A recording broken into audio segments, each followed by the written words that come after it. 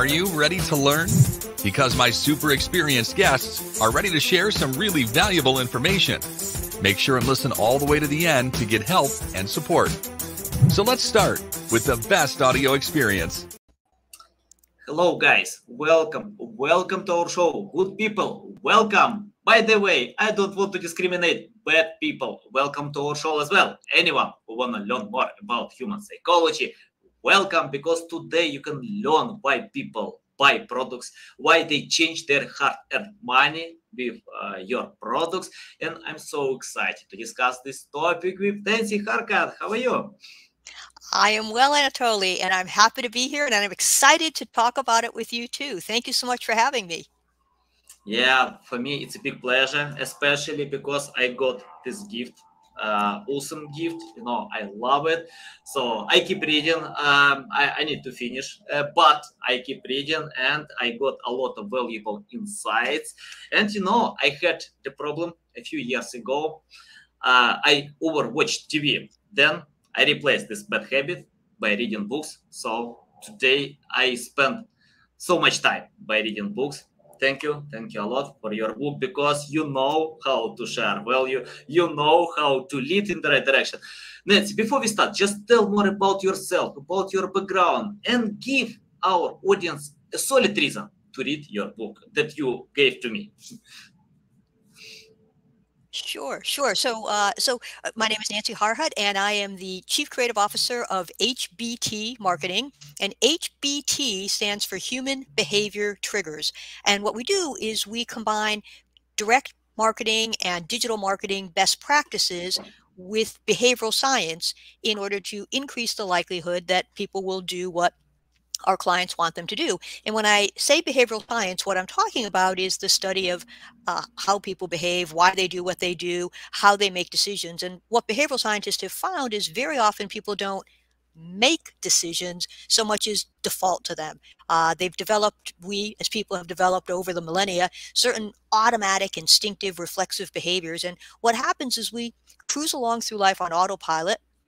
When we encounter a certain situation, we just default to these hardwired behaviors, giving them little, if any, thought. And so for marketers, that's really important, because if we're aware of the fact that people are going to default to these hardwired behaviors, we can place triggers or nudges or prompts in our strategies and in our creative in order to make it more likely that people do what we want them to do.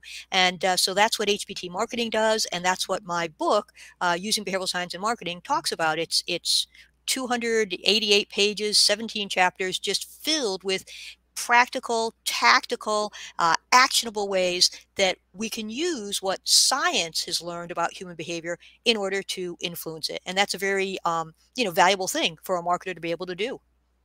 Yeah, nice. Valuable. Okay, Nancy, I have the first question. I read many books, and I found that many books are good for sleeping. When you have problems with sleep, so you can take some new boring book, read it, and sleep well all night. You don't need to pay for pills, for anything, but your book is different. You share a lot of examples, stories. I love them, and I didn't get this feeling. Of course, I love consuming. Can you tell about your writing secret? The reason why I'm asking about that, because all online content depends on creating non-boring content, even in boring niche. For example, once I spoke with Jim Edwards. He worked 10 years in Business Insider. Then the company was sold for $500 million, 1,000 employees, a big company, well-known brand. And he told the secret depends on creating non-boring content.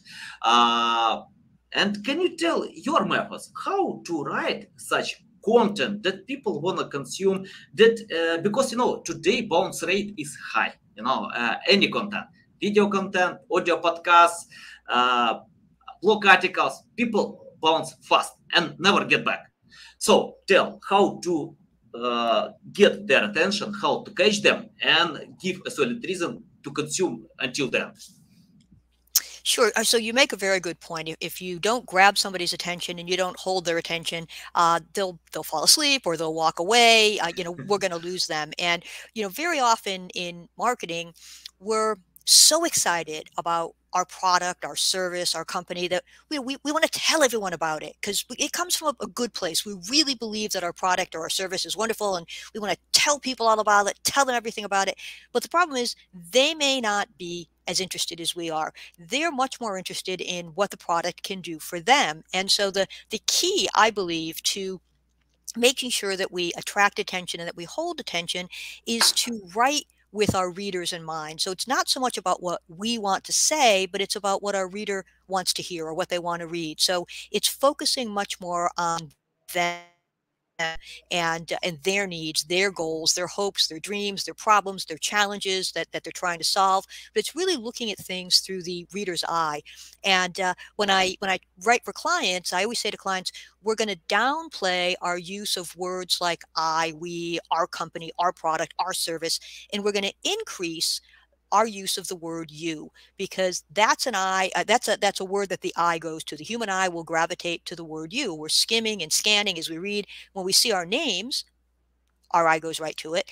And when we see the word you, our eye goes right to it, because you is a substitute for our own name. So I really say that what we need to do in order to keep people's attention is to focus on the reader. Use that word you, think about what it is that people want to find out about, that they're trying to find an answer to, and focus on delivering that answer. It's not all about what we want to say, it's about what people want to hear. And I think that's a good secret to doing good writing that keeps people Yeah. interested and engaged.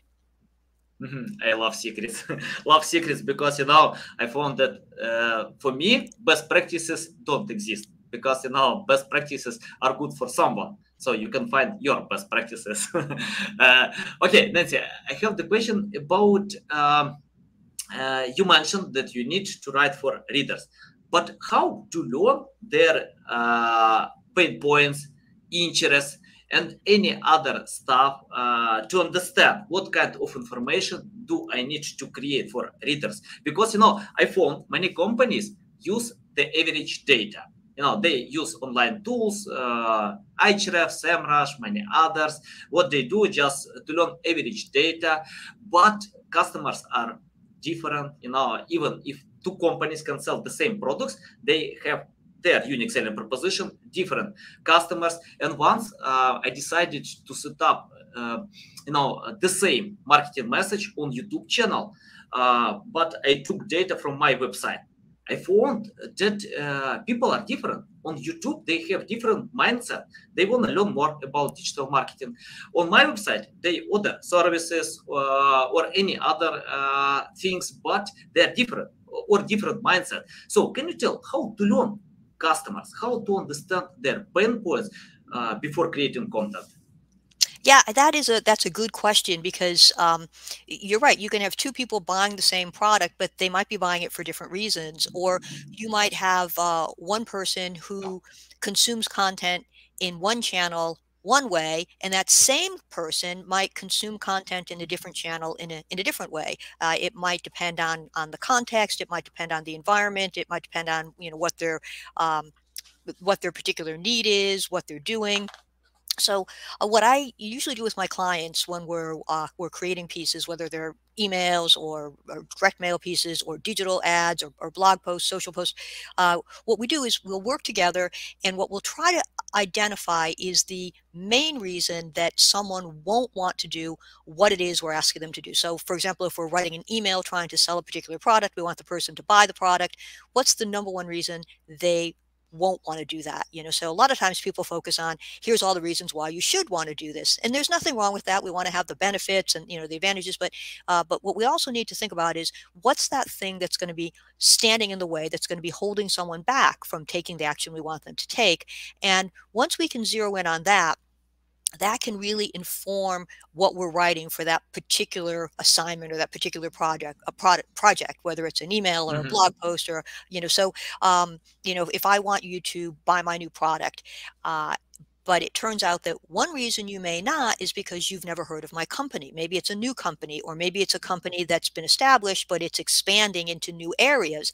And so somebody might say, well, it sounds like a good product, but I've never heard of them before. So then we might want to say, well, all right, we need to overcome that barrier. So how can we overcome that barrier? Well, we can tell people that a lot of people just like them, have already made this purchase decision.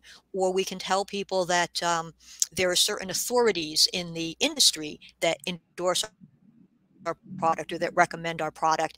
And these are the kinds of things that would help overcome that buying barrier. Maybe I've never heard of the company, but if I see that a lot of people like me have already purchased the product and they're happy with it, well, then I feel like it's probably a safe bet. Or if I see that somebody in the industry that I really recognize, an expert or an association, the American Dental Association or something, has endorsed it, I would then think, okay, it's probably a safe bet. So I think when we're trying to write for people and we're trying to get them to do what we want them to do, we need to think about the particular mindset that they're in at the time that they're going to be encountering the communication, and then we need to to write to that. And so how do we think about, well, what's that mindset going to be and what's that barrier going to be? There are a number of different ways we can do research. We can do customer interviews, we can read reviews, we can read posts, do social listening, and sometimes it's just a little bit of good old-fashioned marketing elbow grease, if you will, where we sit down in a room with our client and we say, all right, let's imagine that this is the situation where our prospect is, what's likely going through their head. It could be this, it could be this, it could be this. Let's test a few things and let's see what the market tells us in terms of response. So it's kind of a long-winded answer, but that's kind of the way we go about it.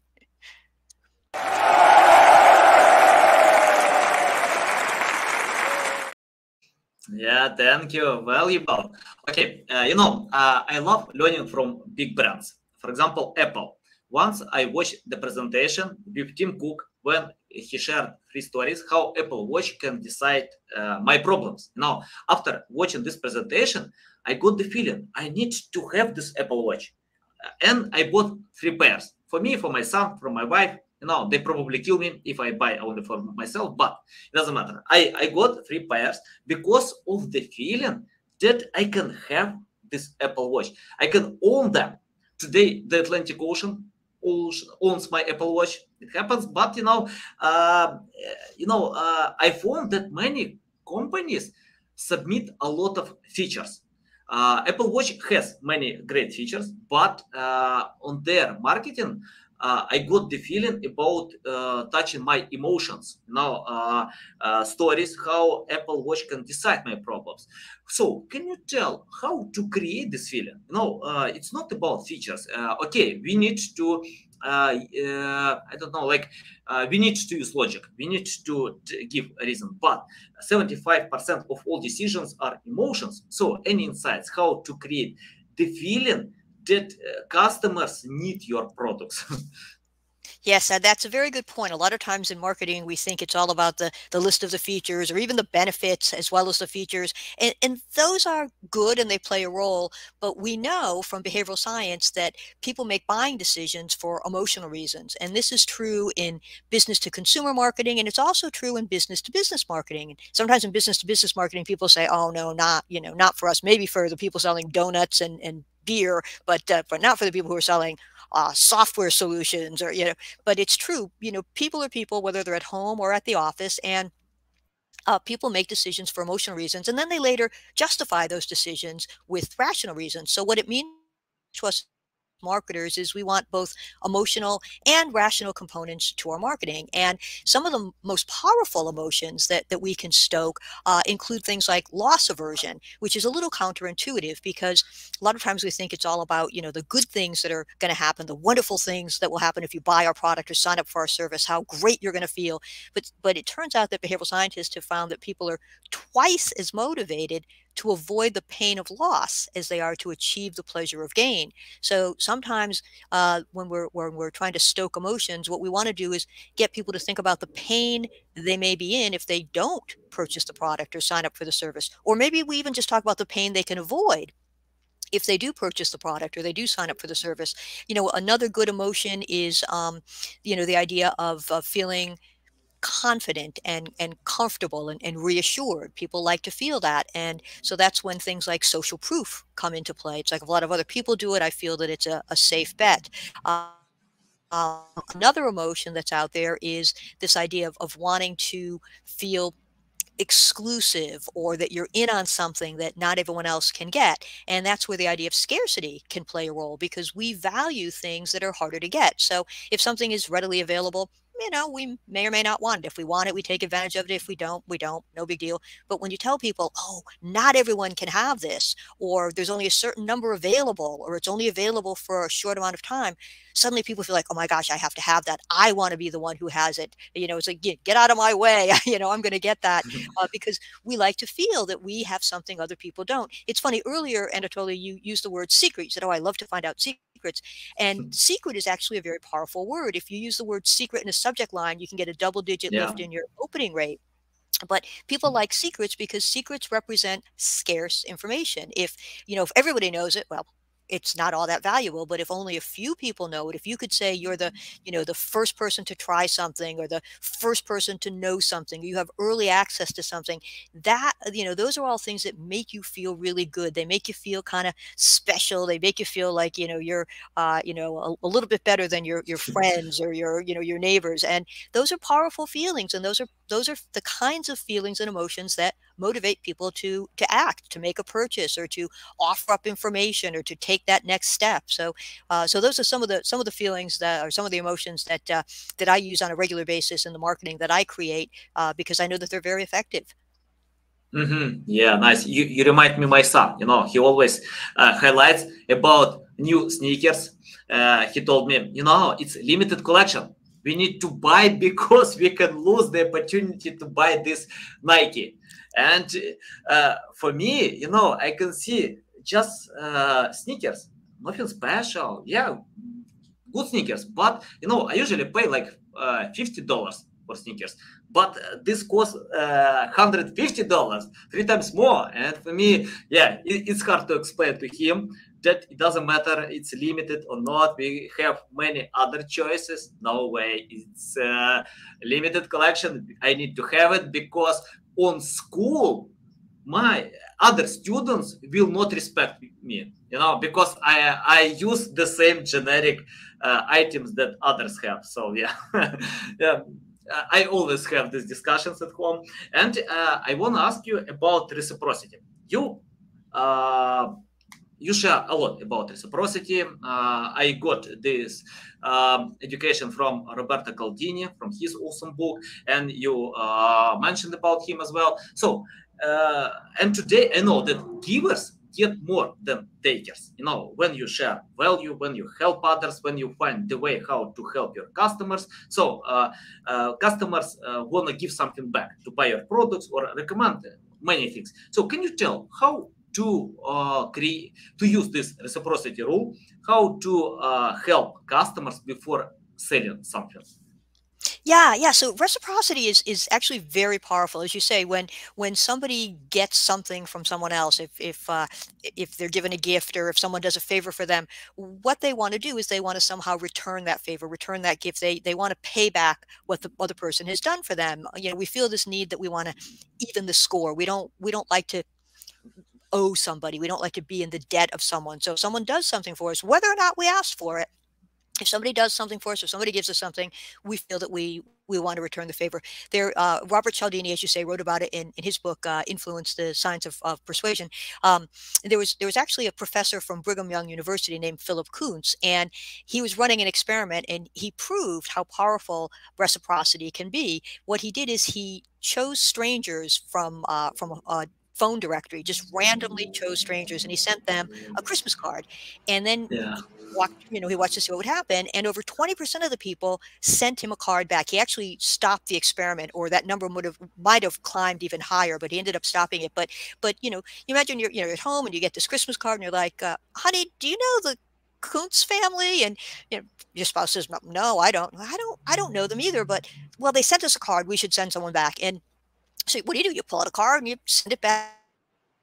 You put it in there because they sent one to me, so I want to send one back to them. We like to return, what someone has done for us. And Kuntz reported that people continued to send him cards for years. These total strangers continued to send him cards for years. So, Anatoly, I have an interesting story for one of my clients where we used the reciprocity principle. It was a client that sold financial funds, like, mutual funds and retirement funds, things like that. And they sold them through a financial advisor, through a series of financial advisors.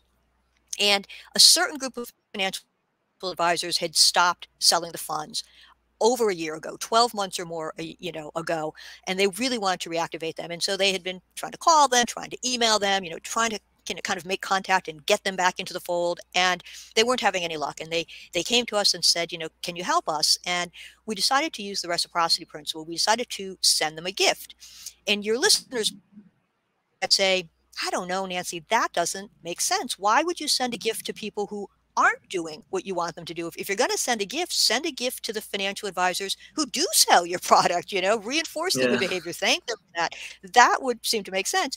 The idea of sending a gift to someone who had stopped doing business, well, it sounded kind of counterintuitive, but nevertheless, that's what we did. First, we sent an email that said, there's a gift that we picked out especially for you. It will be arriving in the mail, in a day or two. Please watch your mailbox. And a couple of days later, this white box shows up, and inside the box is a New Yorker cartoon. And it's framed. It looks really beautiful. The cartoon was amusing. If you happen to be in financial services, it made sense. It was relevant. And the caption was personalized. So yours would have your name in it. Mine had my name in it. So you get this beautiful New Yorker cartoon with your name in the caption. Obviously, you're going to hang on to it. You're going to hang it on your wall or put it on your desk. And there was also a note from the wholesaler, from our client, who said, hey, we've been trying to get in touch with you. We would love to have a conversation, see how you're doing, tell you what we're up to. Please give us a call. If we don't hear from you, we'll be giving you a call, in a few days. And what they found is they reactivated 350% of this group of people who, had stopped, or that, I'm sorry, they didn't reactivate. They reactivated enough so that sales went up 350%.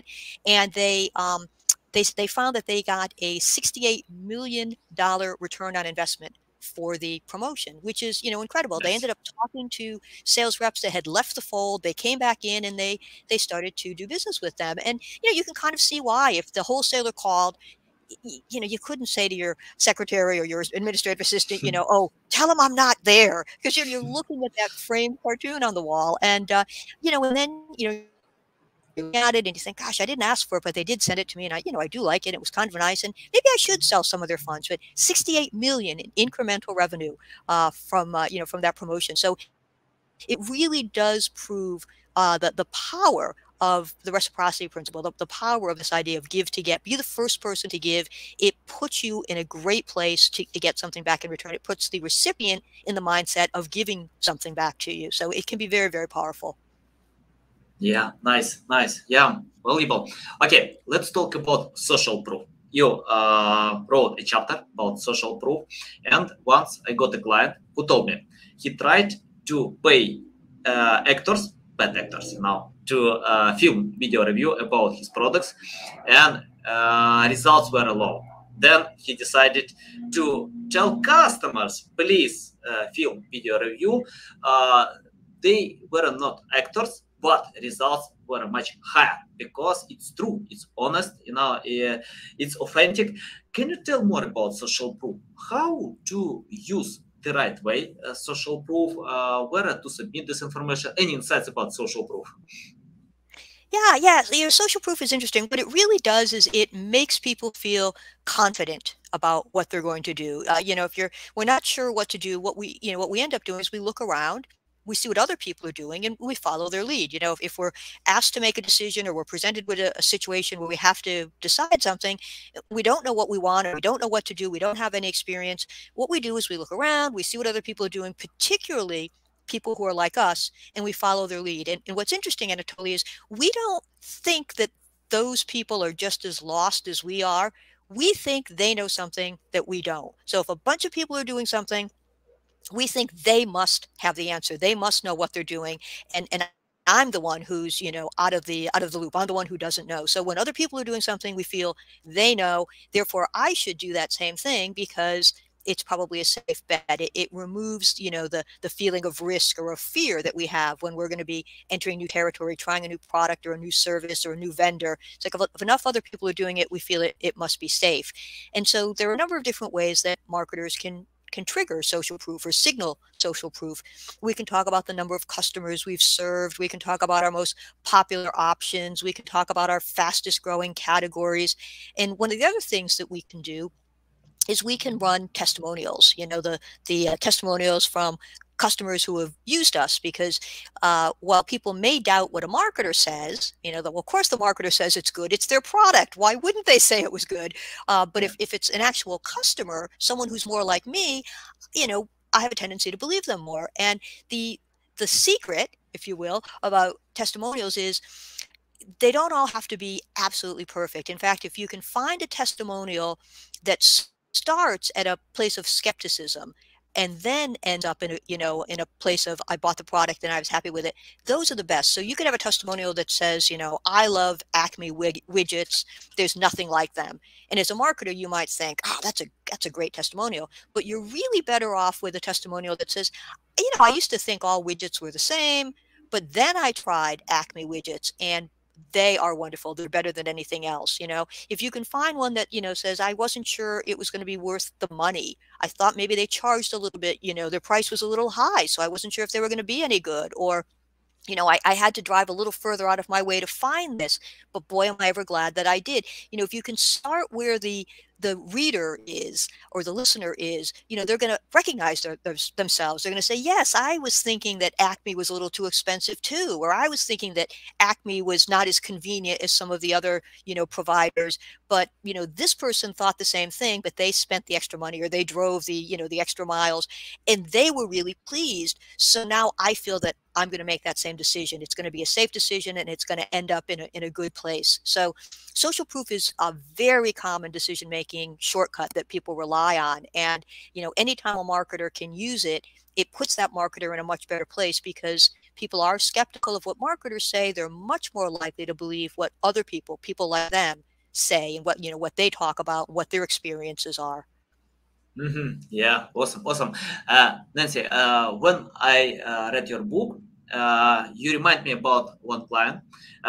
He told me, if you can provide results for a month, I'll share a good contract, big contract. It's hard. It's really hard to provide results for a month. But when I opened his website, luckily he had traffic like 100K a month, good traffic, in the weight loss supplements niche. And we spent some time by learning on his website and found that all titles were written for the sake of having them. No, nothing special, generic text.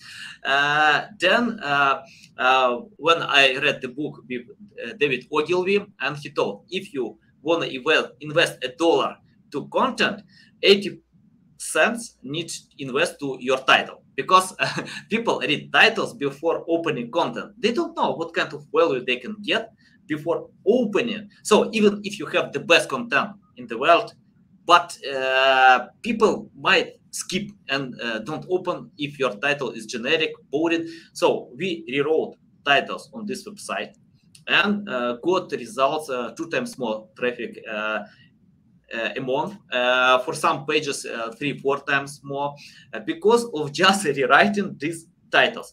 And after reading your book, you reminded me about that it's important to use some special words on title. Can you tell how to write titles that give a solid reason to open content, to consume content? Any insights about that? Yes. And you're absolutely right. Content titles or headlines for ads or subject lines for emails, they're all the gateway to somebody going deeper into the content and consuming it. And if they don't like the title, or the headline doesn't capture their attention, or the subject line doesn't motivate them, they'll never get to the heart of the information. And so we do have to be very careful as we're constructing them, that we write them in a way that really pulls people in. And so, one way, of course, is to be more you focused. It's not about us, our product, our service, our company. It's about, you, the prospective customer. So simply using the word you is very, very powerful. But there are other very powerful words that we can use. One of them is the word easy, because the human brain is hardwired to opt for the easy, right? We like things that are easy. We like things that are simple. So anytime we can use the word easy or quick, our eye goes right to it. There was a Yeah. study that actually showed that the words easy, quick, and improved all separately, individually, lifted product sales in market. So easy, quick, and improved are good. Anything having to do with news or novelty can be really good, because the human brain is hardwired to seek out the new and novel, because when we find something that we think is new, it activates the reward center in our brain that releases dopamine, and that feels good. And so as a result, we're kind of constantly looking for that next, jolt of dopamine, that next feel good feeling. So if we see something that we think is new, we get it. So anytime we come across the word new, now, introducing, Yeah. announcing, finally, soon, discover is way better than learn. I always say learn makes it sound like you're stuck in school and you'd rather be outside at recess, but you're stuck inside. But discover is all about, finding something new. So, words that revolve around the idea of news can be very, very powerful. The word because is really interesting. Behavioral scientists have found that the word because is a automatic compliance trigger. When we see or hear it, we start to nod yes, we start to agree before we've even processed what comes next. We just see it and we assume whatever's coming next is a good, legitimate reason. So if we could serve up something using the word because, because you'll really like this, because you really need one of these, because you'll regret it if you don't get one. But having that word because is very important. And then also who, what, where, when, why, and how can be very powerful, because what they do is they trigger something called information gap theory, which is a term coined by a neuroeconomist named George Lowenstein. And what he found was if there's a gap between what you know and what you want to know, you'll take action to close the gap, and as marketers, of course, we want people to take action. We want them to, read that, that title and then go on and read further, or open that email, or we want people to take or buy the product. Ultimately, we want people to take action. And if we can serve up the content with who, what, where, when, why, how, that pulls people in. Using numbers, specific numbers, can also be important. Instead of saying here are some reasons, we say here are 3 reasons, or here are 5 reasons, and that specificity it kind of suggests credibility and pulls people in. So those are a number of different ways that we can construct our titles so that they're more likely to be read, and they're more likely to capture somebody's attention and get them to go further. Nice, nice. By the way, you unhided secrets how my online calculator works, because we created headline calculator that can analyze, your the score of your titles and descriptions. By the way, right now my team is working to update this tool with AI. So we are going to write even these titles with AI technology. It coming soon. And yeah, we use numbers, powerful words.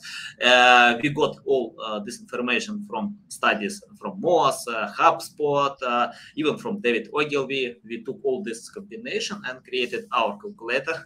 So yeah, and when I read your book, I got it. I need to add some extra words to my calculator, to my base. By the way, guys, if you need these words, you can find on this blog, and and use this tool. It's completely free. Okay, Nancy, I have the question about common mistakes. Can you list common mistakes that companies still do, and how to find a much better way? Yeah. So I think, one mistake is they talk too much about themselves, and we've discussed this a little bit earlier, but Yeah. just focusing too much on, their product, their service, and not enough on the company. I'm sorry, on the customer. Another mistake I think that we often make is we try to put too much information out there, and so what that results in is just a wall of text, these big thick paragraphs, just no white space, just no place to look. And when people see that, they just go, oh, that looks like a lot of work. I don't, I don't want to do it.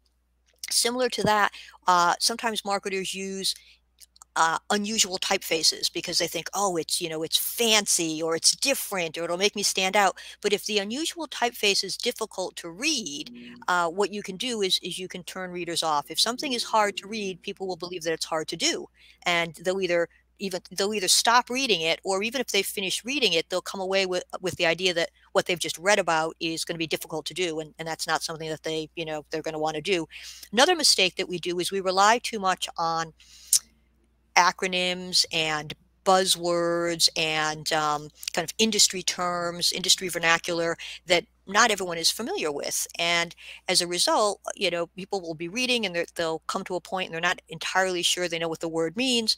And, that, makes them feel, well, makes them feel not as intelligent, or makes them feel like, oh, I've got to stop and look this up. And what happens is eventually they'll abandon what they're reading, and they'll find another source that's easier to understand. And this is true, again, not just in, business to consumer, but it's also true in business to business. There have been studies that show that, when companies feel that they need to use these large words and these, long sentences and these run-on, sentences, that, that people not only have a harder time reading and understanding the information, but they, the harder words to understand actually make them think that the authors aren't as intelligent. So there was a study that was done with, it was abstracts of thesis papers in college. And what the researchers did is they found every word that was 9 letters or longer, and they replaced it with a shorter synonym.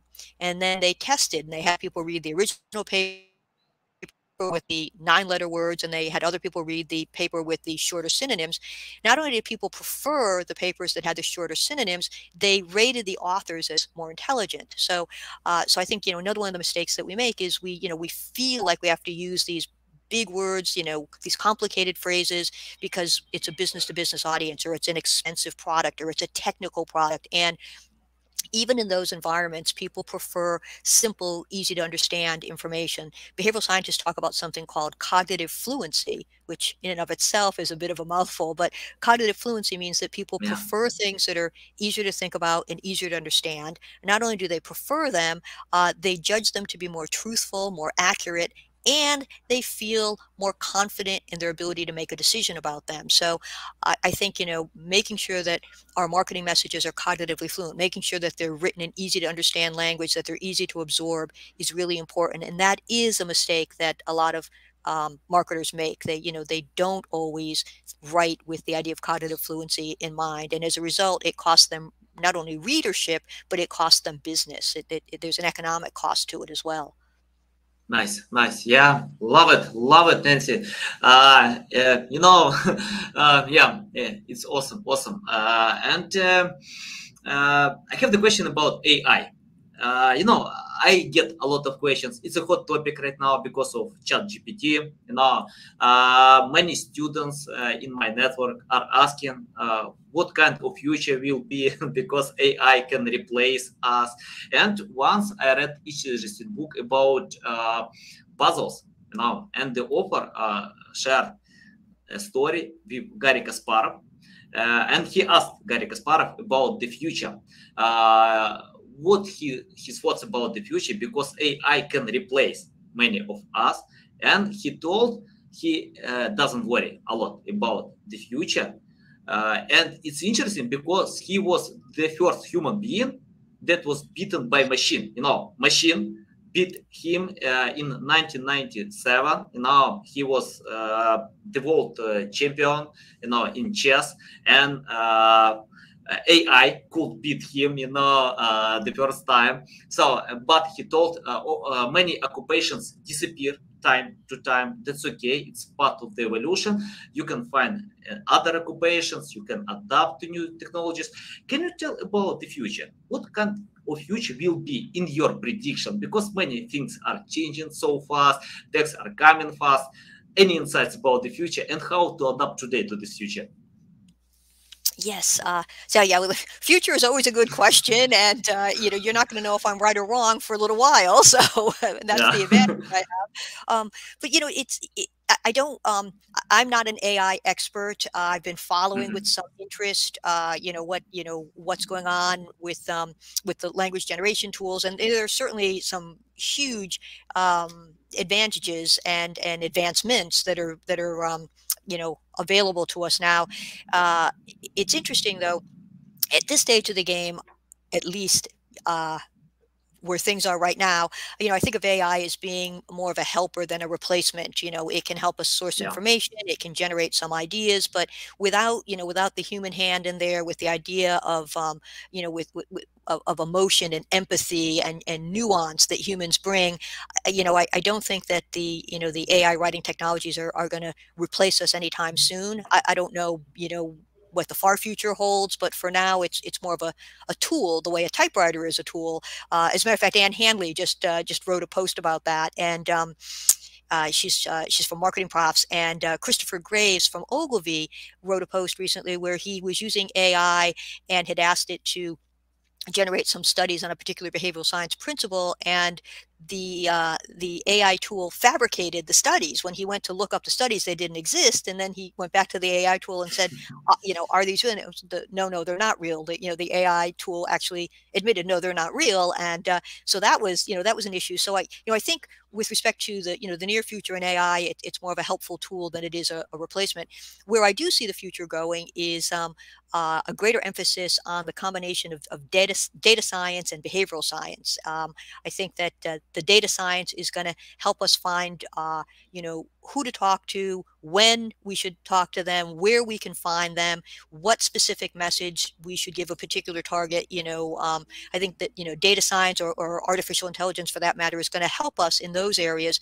But then the behavioral science is going to come along, and that's going to allow us to serve up the message in the best possible way. So while we might have, artificial help or machine help, kind of through the data, so that we can zero in on the person and where to find them and when they're most receptive and what specific message goes to one segment over another, how we serve up that message so that it's noticed, that it's understood, that it's remembered, and that it's acted upon. That's where the behavioral science comes into play, because in the right hands, a writer using some behavioral science is going to be more likely to make sure that those messages that the writer is putting out there actually connect with the audience and get consumed. So I think as we march into the future, we're going to see a tighter working relationship between data science and behavioral science. Nice. Yeah, I agree. By the way, when I read these books that was written before on internet, before online, I got nothing changed. In human psychology, people are still people. Of course, technologies can help to consume some content faster, to find important information, but psychology, the same psychology, nothing changed now. And all your insights that you share on this book, on your book, I can relate to any decade, to any I don't know, any place in history. Nancy, I have the final question. Let's imagine you started from scratch without any experience, knowledge, skills. You didn't write this awesome book. You didn't do anything, but you need to start from scratch. What will you do today to learn more about human psychology, about behaviors, anything about it?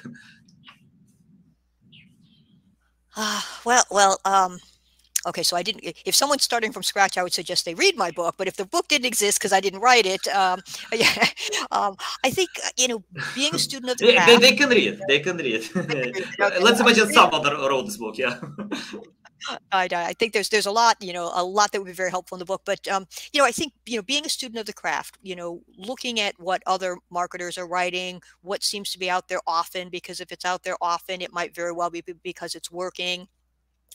Reading other authors. I read Robert Cialdini, who I think is fabulous, Roger Dooley, Tim Ash.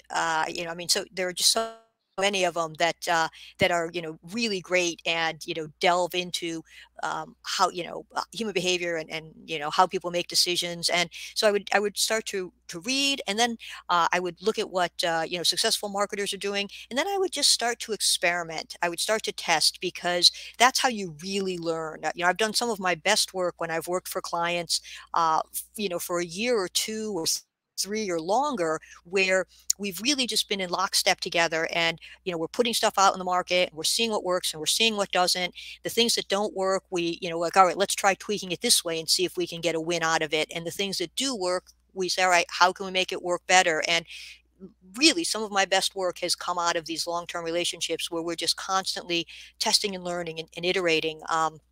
When I started doing some work for the GM credit card, I think one of the first concepts that we took to the client, they turned us around and sent us back to the agency. It was that bad, but then as we started to do work that they started to actually buy and put out into the market, we started to do very well. And after a long-term relationship, I eventually left that particular agency, but I left with 7 different control pieces to my name, and to my team's name too, because I don't want to say that they were all mine. I was working with a team, but we we had identified 7, and that comes from just testing things and learning from the test and studying what's working and studying what gets people to respond, and building on that. So if I were starting from scratch, that's what I would do. I would watch successful marketers. I would read some of those authors that I mentioned, the Roger Dooleys, the Robert Cialdini's, Nancy Harhut, and then I would do a certain amount of testing and building on what I learned. Yeah, exactly. I love that you combine to learn and to test or act, because you can read 100 books, but if you do nothing, you get nothing. It's like, I don't know, if I read 100 books how to play soccer, how I can beat Cristiano Ronaldo or Leo Messi or any football player without practice. So practice is more important even than learning. Of course, you need to learn, to find ideas, to know what to implement. Because for me, it's like you need to find the door that you need to open with acting, testing, adapting, and finding something that actually works for you. Yeah, I love it. Nancy, it's a big pleasure to get in my show, to learn from you. Tell our audience the best way how to reach out to you, how to learn more about you, how to follow you. Well, thank you. Yes, people can find me in a number of places. I'm on social media. I'm on Twitter at nharhut, LinkedIn, Facebook. You can find me in any of those places. My agency is HBT Marketing. Our website is HBTMKTG. We shorten marketing. So you can go to the website.